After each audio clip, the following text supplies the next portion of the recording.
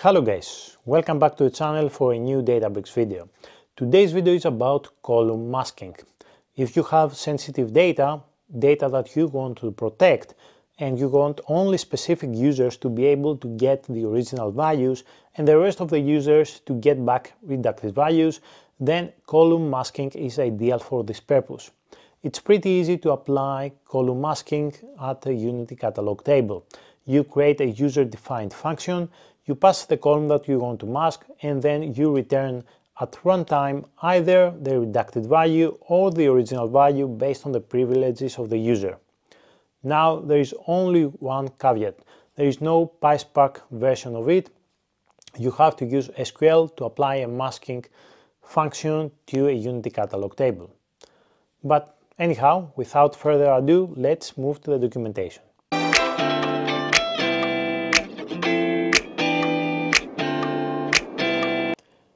Okay, what are column masks? Column masks let you apply a masking function to a table column.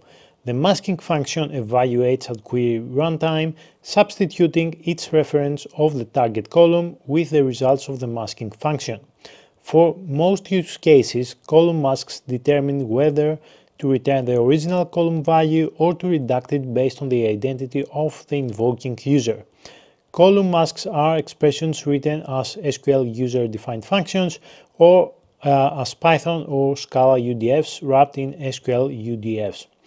Each table column can have only one masking function applied to it. The masking function takes the unmasked value of the column as input and returns the masked value as its result. The return value of the masking function should be the same as the column being masked. The masking function can also take additional columns as input parameters and use those in its masking logic. Apply a column mask here. To apply a column mask, you have to create a user-defined function and apply it to a table column. And here there are some instructions of how to create this function. As you can see, create function, function name, the parameter would be the column that we want to mask, and then we return the expression the way we like it. And then how can we apply the column mask to a column in an existing table? We have to use this SQL command, alter table, table name, alter column, and then set mask, and then mask the mask function that we created here. And also let's check here the column mask close. You can use this mask function either in PySpark or SQL. It exists in both. The only difference is that you cannot apply the mask function to an existing table with in PySpark version. So this command, there is no equivalent command for this one in PySpark. But the mask function, it exists in SQL and PySpark as well. Here, if you can see the syntax, mask, and then you do all those things that you want. For example, here we create a function called mask underscore SSN. We pass the column that we want to mask, and then return case when if it's member of this human resource department, then we display the value as is, otherwise we return a redacted value. So it's pretty simple, right? And then if someone who is a non-member of the HR gets back the redacted value, either if he's from HR or she is from HR, he gets back the original value. And there are some examples here of how you can use it.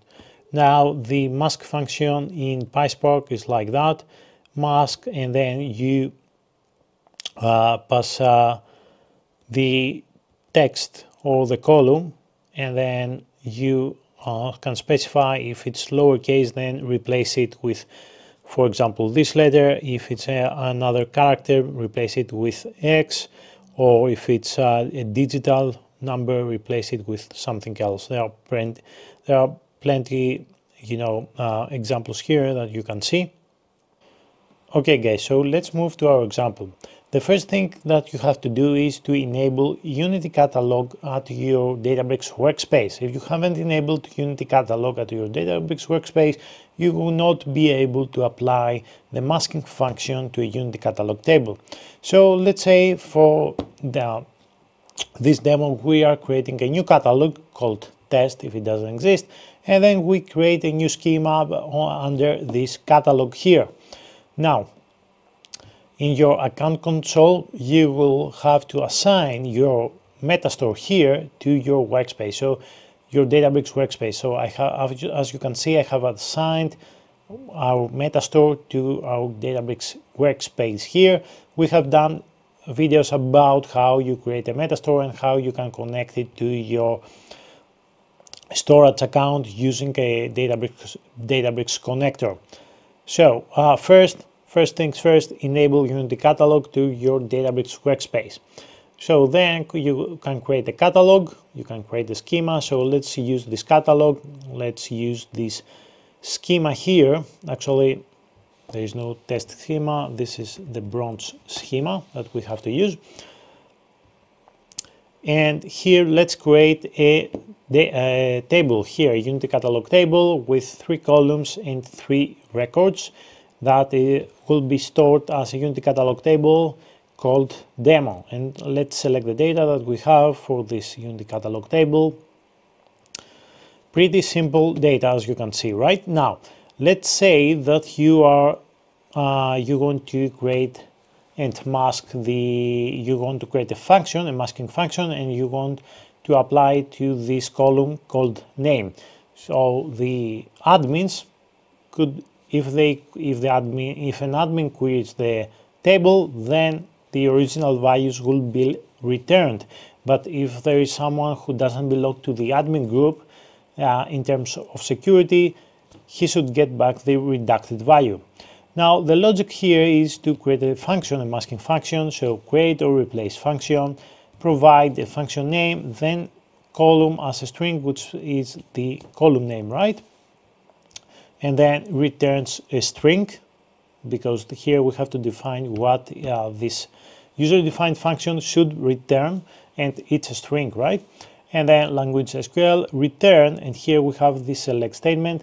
Case when if it's a member of admins, then we return the original values, so the column as is. Otherwise, we mask the column based on the mask function here that we just checked here. As you can see, this is the syntax here, mask, etc., etc. And we are going to replace the lower characters of this column. So for example, here the lower characters would be replaced with Z and the upper characters will be replaced with X. So let's create this function.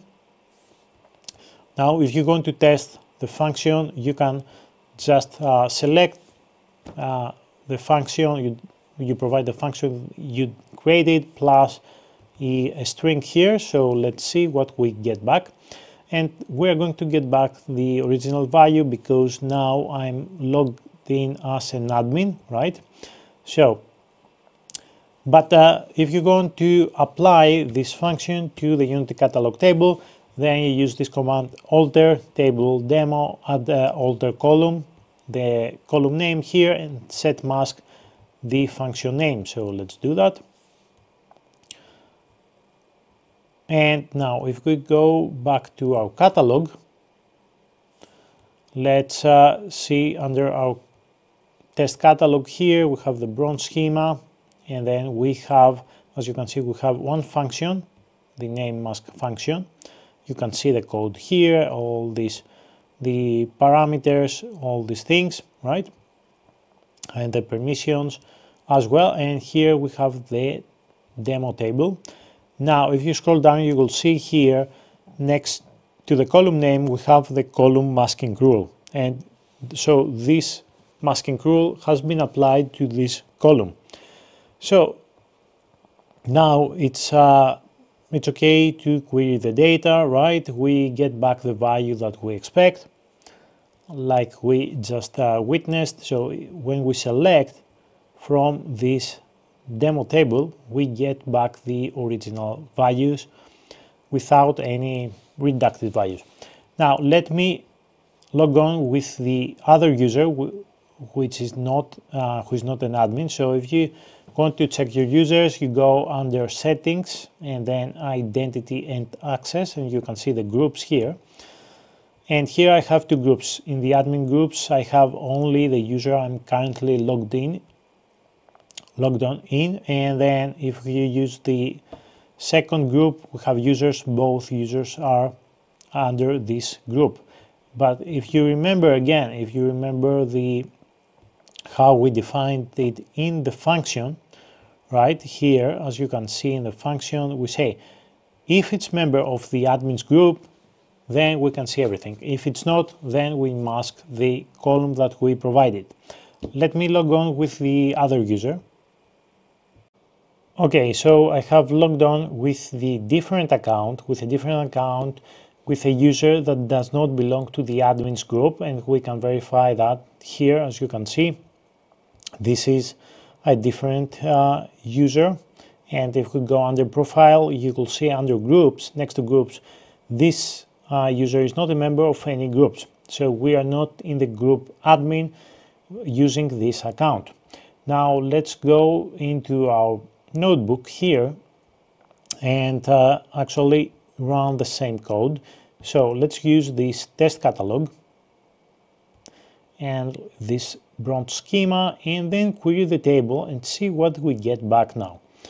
We have already applied the masking function, so if you are not a member of the admins group, you should get back only reducted values for the second column. So let's see what happens here.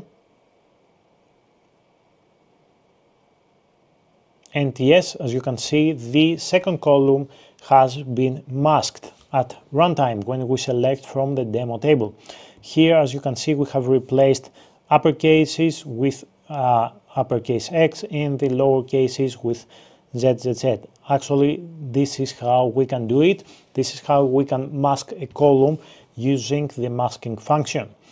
Now, here you can play around with the logic and define a different logic of who can and who cannot access the data and the columns, right? So there are many things you can do here based on the business logic that you have. Moving on, we have the PySpark version. As we mentioned, we cannot use PySpark to apply a masking function to a Unity catalog table. What we can do is something similar, but not exactly like that. So we have the same table here, and from this table, what we can do is actually load it and create new columns or replace existing columns using .with column, and then the mask function that we import from the SQL functions library. And here we pass the column name and we replace the lower characters with X and the upper characters with stars. And if you have an integer that you want to mask, then you have to cast it as a string and provide a string here to replace it. So let's run this code and see the masked values. And here you can see that we have two new columns with the masked values. Now, I don't recommend. What we can do is override. We can create actually a user-defined function in PySpark. Yes, we can create a user-defined function in PySpark and apply it here, creating a new column. And this is fine, but what happens if you override the existing columns? Then nobody would be able to see the original values because it doesn't happen at runtime. We don't mask the values at runtime like the masking function that we applied in SQL. So if you want to use the PySpark version, just create new columns with the masked values and override the existing table, and that's the best that you can. So I recommend you use the SQL version. This is it for today, guys. I hope you enjoyed the video and you learned something new. I'm going to upload this notebook on GitHub if you want to take a look. However, everything is on the documentation. You can find everything here, everything and more on the documentation here about how to create the functions and apply masking. There is a lot of documentation here, right? If you enjoyed the video, please click the like button, subscribe to the channel, leave a comment, and I will see you in the next one. Thank you.